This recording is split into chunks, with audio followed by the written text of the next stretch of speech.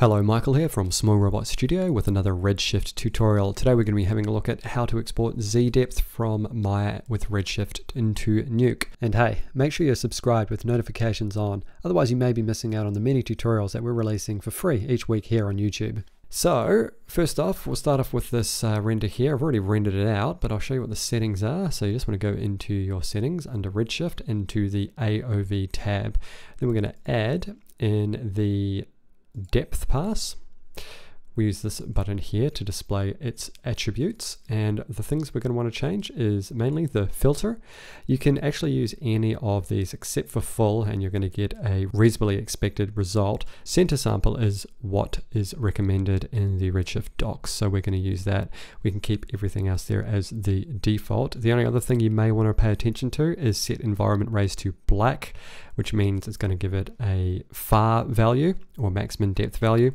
And this will mean that if you've got environment raise or dome lights visible within the shot, then I'll set those to be furthest from the camera at max distance. We can also set this down to half float if you wish, and we're going to be using OpenEXR as we will always want to do when we're compositing. So with that, the only thing left to do is just to go render and batch render, and then we'll have a look at what happens in Nuke. Okay, here in Nuke, let's start building our composition. So we're just going to grab a read node by hitting R. We are going to grab our two passes that have come out, which is our beauty pass and our zDepth pass. Our beauty pass will be visible and our zDepth pass will be invisible because we'd need to shuffle the zDepth pass out. However, we're not going to bother doing anything too exciting with it. So what we're going to do here is just use a shuffle node, and this has changed in the more recent Nuke versions. We are just going to use the shuffle node, and you'll notice that it looks a little bit different than it has previously. So we're going to plug the B port into the beauty pass, and then the A is going to go into the zDepth channel.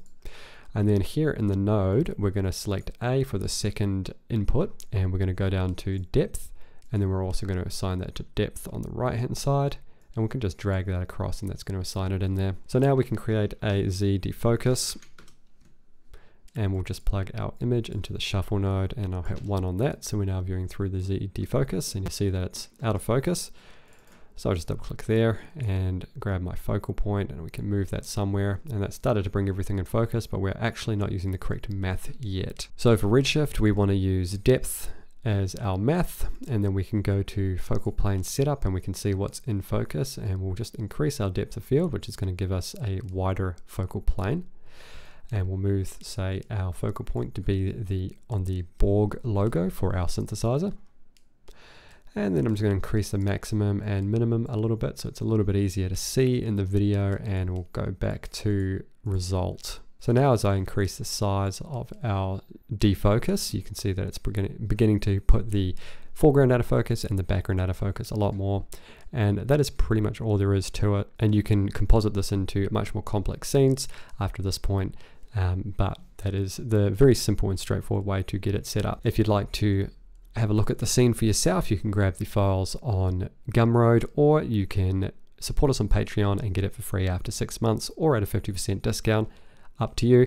Thanks to our patrons for supporting these videos. That's it for this tutorial. If you found it useful, make sure you leave a like so other people can find it. And if you haven't already, make sure you subscribe, as we're bringing out CG and illustration tutorials every week, just like this one. Become a patron and access tutorial assets, bonus content, a private Discord, and more by clicking the link below.